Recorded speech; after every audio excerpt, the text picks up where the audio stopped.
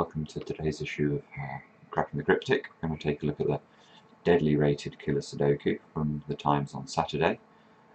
So, as usual, I'm just going to put in the obvious ones and then we'll see what we find. Okay, so here we go. As usual, there's a couple of boxes we should be focusing on here. Let's have a look at this bottom right hand box where we have a 22, an 11 and an 11, so we can see those four boxes or three boxes add up to 44, so this cell must be a 1 in order to make sure the whole box adds to 45. And in fact, if we look at this box where the cursor is now, we've got a similar thing going on. So we've got this cell sort of hanging, so we know if we add 21 to 11, 32 plus 5, 37, this box has to be an 8. Therefore this box doesn't contain an 8. And don't be afraid when you get puzzles like this to keep extending the logic as far as you can when you get a number. So immediately you should be looking at the top right box now. So we know the remaining 3 cells in the 18 box must sum to 10, because we've got the 8 here. So 23, 34, these 2 cells therefore have to sum to 11. So we should note their possibilities now. So 2, 3 and 5. And always remember, whenever you see an 8 box made up of 3 digits, it must contain a 1. So we now know that there is a 1 here or here. And does that help us? I'm not sure it does. I'm looking at the 5 box here, seeing whether this can be of any use. Obviously this can only be 2, 3, 4 now, and this can only be 1, 2, 3. But I don't think it takes us any further than that. Okay, and the next obvious step is to take a look at this odd configuration of 8s, 7s and 9s in these 2 boxes here. And we know when we've looked at this before, where we know that there is a 9 in either this position or this position, and therefore a 9 in either this position or this position, there can't be any 9s anywhere else in row 6 and 7. So that's a useful thing to note. But actually this particular configuration is more powerful than that, because this sort of box of 9s, if you like, extends into 2 cells, or to 2 boxes. So we can see, I think, it's obvious that there can't be a 9 anywhere else in the central box. Yeah, because if there's a 9 here, there's a 9 here, and that means there can't be a 9 in the box, and vice versa. So in fact this can't be a 9, this has to be a 6. Let's fill that in. Okay. And similarly we can't have a 9 anywhere in any of these cells here. So we're limiting the 13 slightly now. In fact we might as well, let's just note down the possibilities, because the 6 here also somewhat limits the 13 box. So I think that's what we can see. And a couple of things that are worth noting here perhaps. Firstly, if we look at the 8 here, and then we reference the central box. There's very few places in this central box you can place an 8. Obviously an 8 can't appear here, because that would be contradicting the 2 8s that we see here. So it could be here. I can't see a reason why this couldn't be 8, 3. I think that works. Obviously that would lock this to be a 3 here and make this a 1, 4. Still just about possible that this could occur. That would then be 2, 3, and this would still, I think, be okay. But there's an 8 here or here. And the other thing is that there is a very limited number of positions that the 1 could appear in the central box as well, because I mean this 1 means you can't have a 1 here. You can't have a 1 here because you can't have a 1, 8 combination. So the 1 is in one of these 2 positions, which means the 1 is also in one of these 2 positions in the bottom central box. but I don't think that allows us to make any further deductions. Well, nothing further that's going to be useful. Let's just make that 2, just for the sake of good order.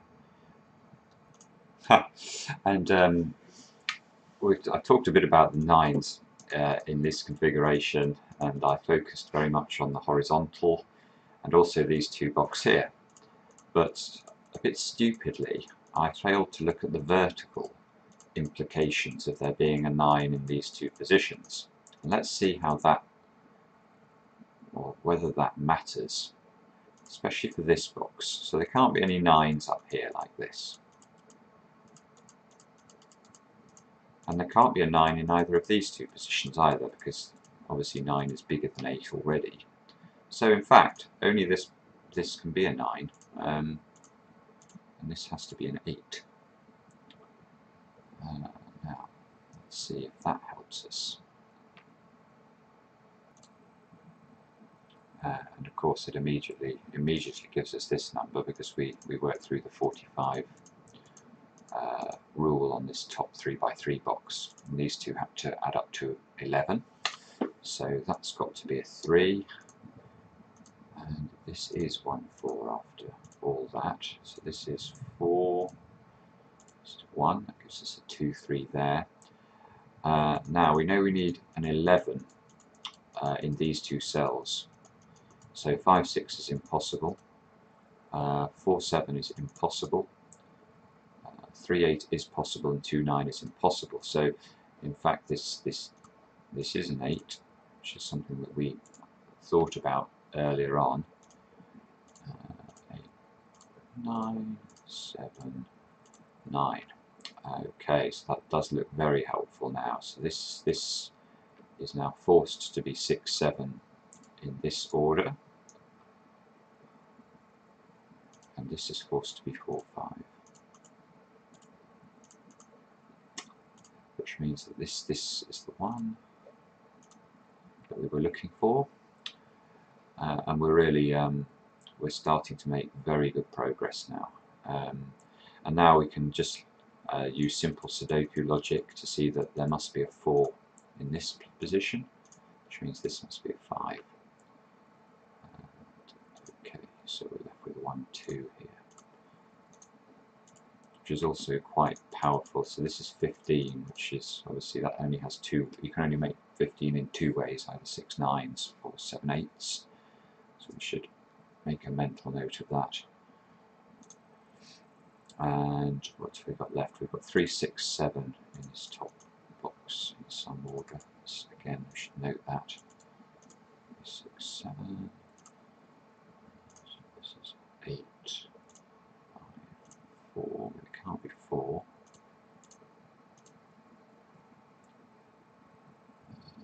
Okay. And this cell can only be 3 now, and this can only be 2. 2.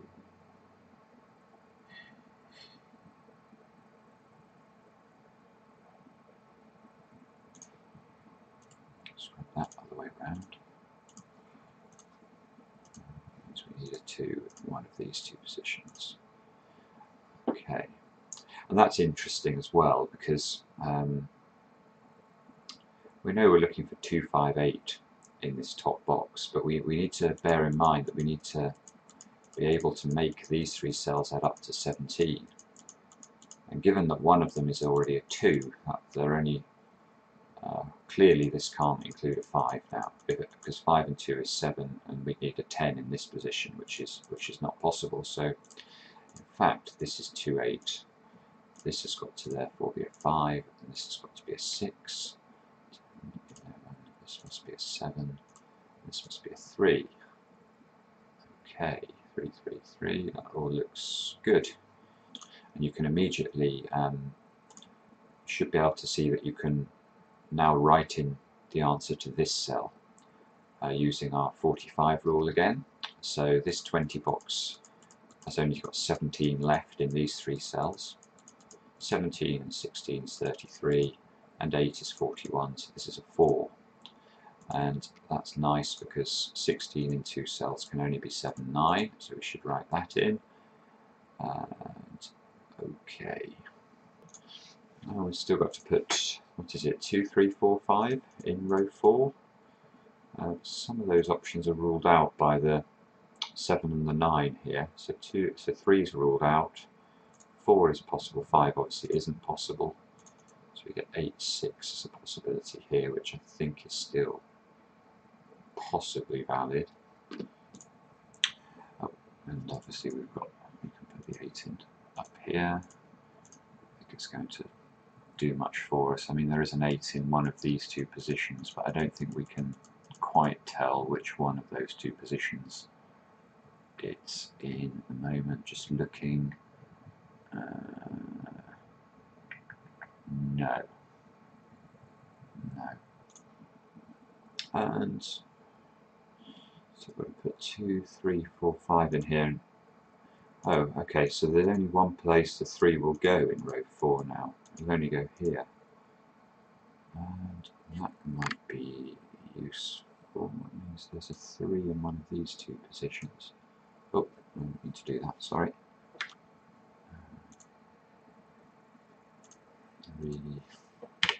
3. That.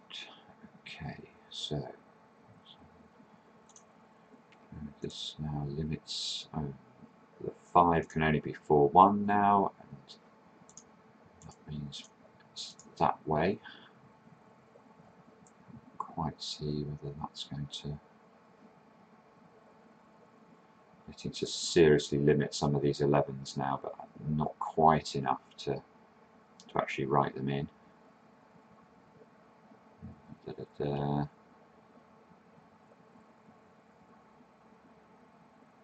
7, no, not quite. Oh, but this 13 now can only be 4, 9 because 5, 8's ruled out by this 8, 6, 7 by this 8. So this is 4, 9, which means it's this way round, 9, 4.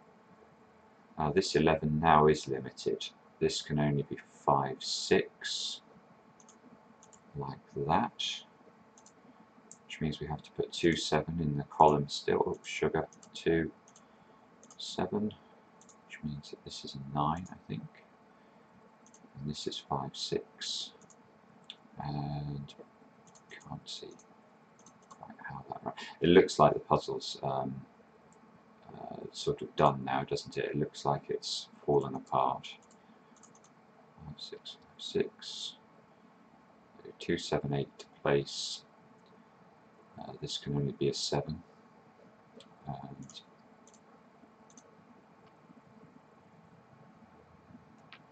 let's put the 2, 8 in here. And so 10 plus 3 is 13. That means that the 9 is in one of these two positions, which allows us to fill in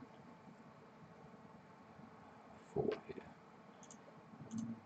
Yeah, so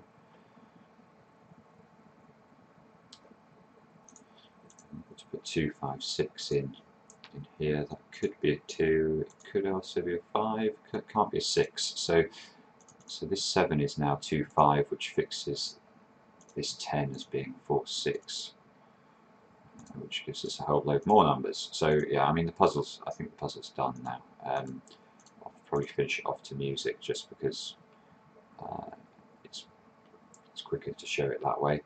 But I hope this was interesting. There was really one key step today, I think, which was using this funny box of 17 and 16 as much as we possibly could. And once we used it sort of to its maximum extent, the whole puzzle just seemed to fall apart. So I hope this was interesting, and we'll see you again next time on Cracking the Cryptic.